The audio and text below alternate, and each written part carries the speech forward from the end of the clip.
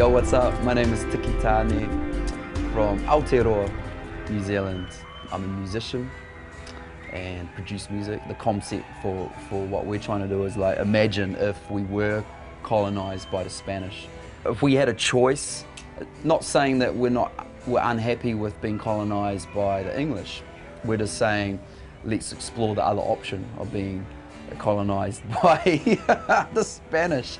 And so I guess it's a bit of a tongue-in-cheek. We just want an excuse for us to go to Spain really and hang out and take our art and our music over to Spain and say, hi, how's it going? You know what I mean? And film the whole journey of it as well. First place I tattooed out of New Zealand was Spain. The first place that really responded to my art and film was Spain. They know what it's like to be in isolation too. We share this is a common theme. Through the Franco years, they missed out on Motown, Elvis, Woodstock and everything. They didn't have any of that. There was no cultural exchange. So they know what it's like to be embargoed out of the picture. Yeah, I love this shit. This is Auckland hip-hop history on here. I love it. Since all the taggers, the majority of them are brown kids, we put a bit of brown pride on the wall. Basically, if we had done pictures of Captain Cook and all his posse, it would have got wrecked, you know, within hours.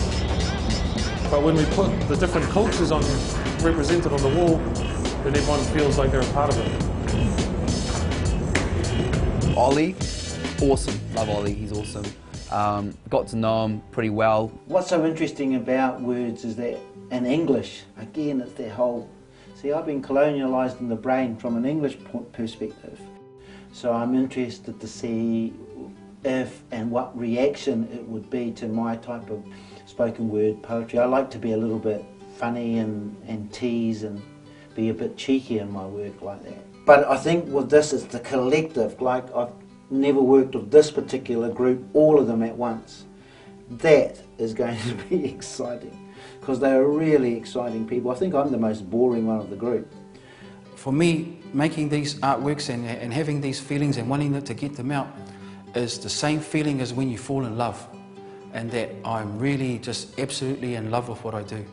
And I think if you have this honest, open channel of love flowing, communication flowing with nature world around you, I think it looks after you in kind. I'm hoping that my art is a way of making that easy for people to come to terms with, that they can see it, hear it, feel it, and maybe they can watch the polystyrene dancing.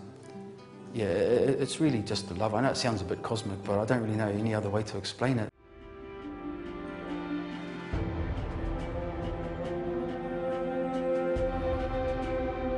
Woodcow tree is a coastal tree. It can live on really amazing rocky outcrops. It's bespoke to New Zealand. At summer, usually just before Christmas, it will flower and it goes into this brilliant crimson. So if those guys say that this tree's 500 years old, there's no reason on earth why it can't be. What it does say is that for half a millennia, we have had contact with another bunch of people that's never been acknowledged. By us taking our arts to colonise Spain, artistically, what I've found is that the further I've taken our culture and the further I've taken our art, it has been appreciated more. Very much in the same way as this tree has now become the emblem of the city because it is so rare and exotic. I think it's wonderful that there is a living thing that we are tracing. I think that's a beautiful scenario as well.